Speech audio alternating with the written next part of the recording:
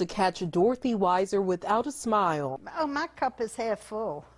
Her days now look a little different. I miss the tennis. But this 80-something-year-old isn't letting coronavirus slow her down.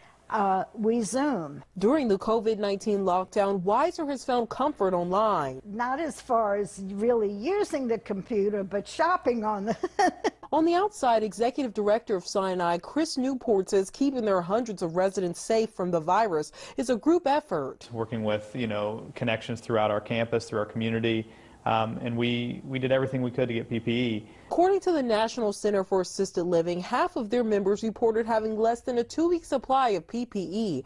Newport says they are thankful they stocked up early. As lockdowns continue, he acknowledged another battle, mental health, from outside social distance visitations to a buddy system. Anywhere from 3 to 5 calls a week.